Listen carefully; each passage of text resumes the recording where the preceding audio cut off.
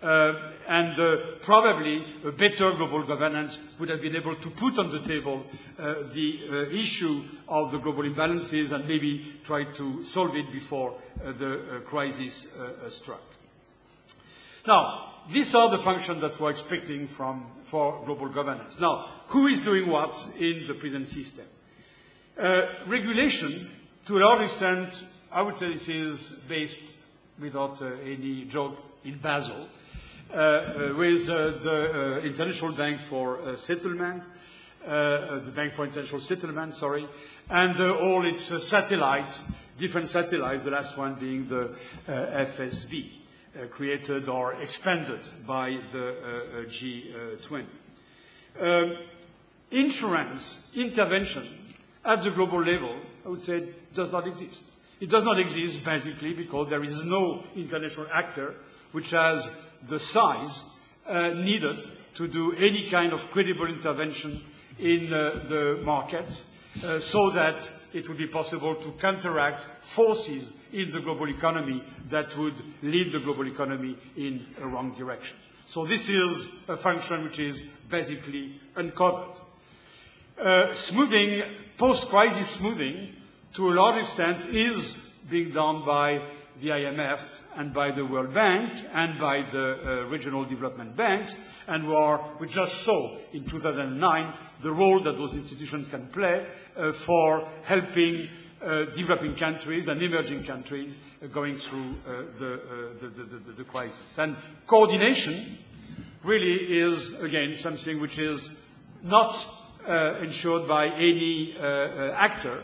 It is left to the various individual actors in the global economy, essentially to the countries and more today to the G20.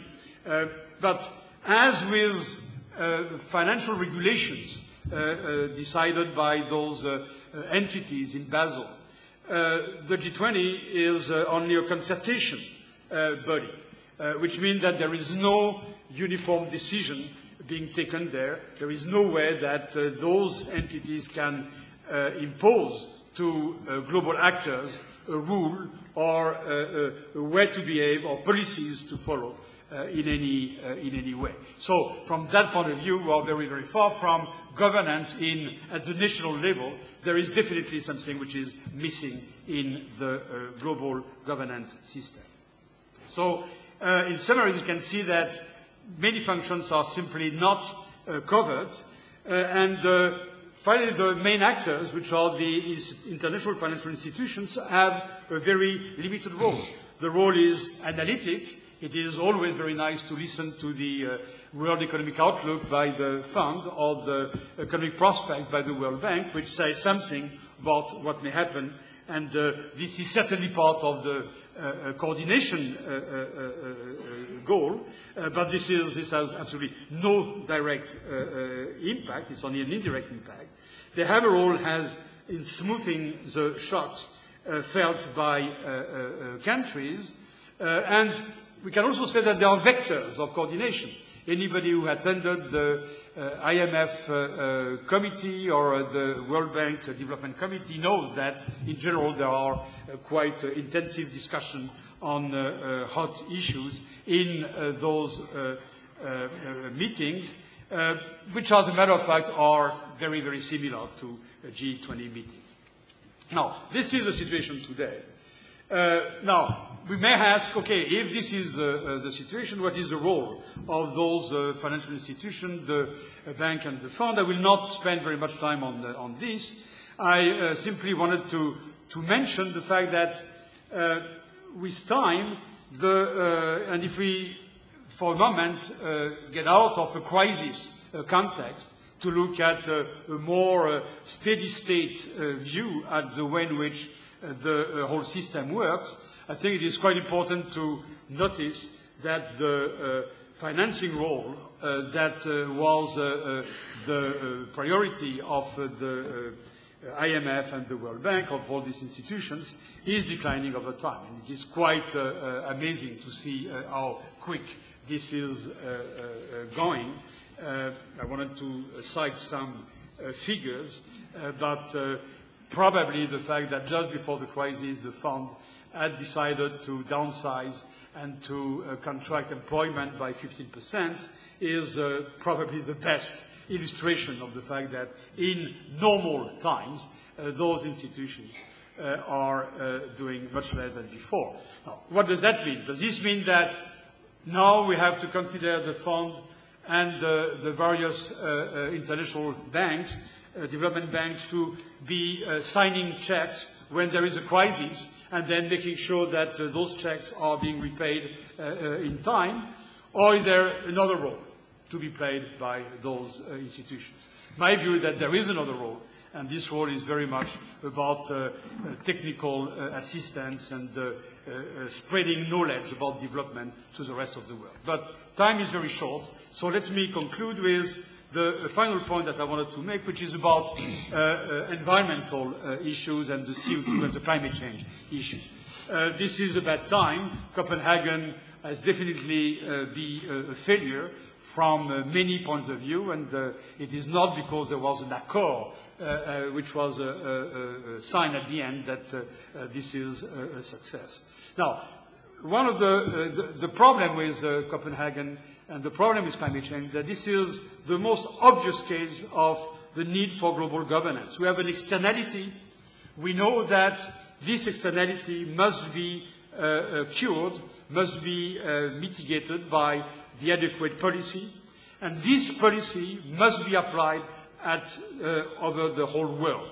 There is nowhere we can say that a few countries, like the EU, will start reducing emissions and we start with a carbon tax if at the same time we know that industries will go to settle elsewhere.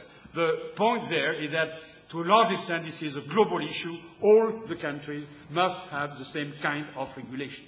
And what is interesting, and this is the link with the global financial governance, it is the fact that it is an issue, to some extent, of regulation. We might solve the whole environmental problem through a carbon tax, but the carbon tax would have to be the same in all countries in the world, and there would be no need for a global tax authority. We would simply ask all the countries to tax carbon and to get the receipts of the tax receipts and to do whatever they want with these tax receipts. So there is no need to create anything new. It is exactly the same thing as a common regulation in all countries in the world, and from that point of view the problem is the same as with the financial reporting standards and things like that. Now, you may say that on top of that, okay, I know that carbon tax is not exactly the same thing as emission permits, as the cap and trade. Okay, let's not get into technicalities. There is, of course, a lot of similarity between cap and trade and a tax. And the tax is better understood by all economists and probably all people in the world than the cap and trade.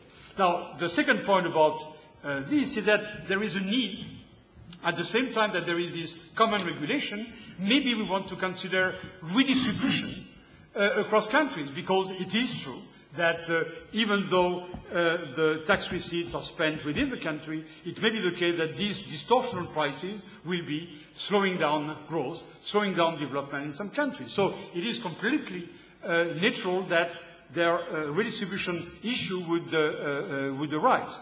And what the bad thing is that in Copenhagen the issue was only redistribution. The issue was not what has to be done to fight the emission. The issue was about the way in which the burden, which we didn't know what it was, would be distributed.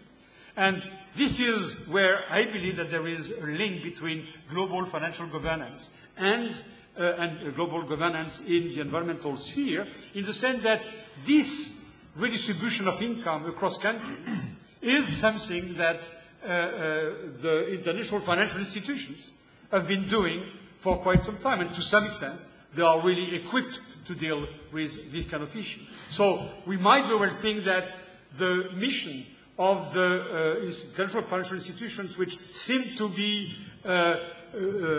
completely at the end of a process, of the development process, we might think that there is a kind of renewal which may come through this other dimension of global governance. So I will stop here. Thank you very much. Thank you, François. Thank you, François. Thank you.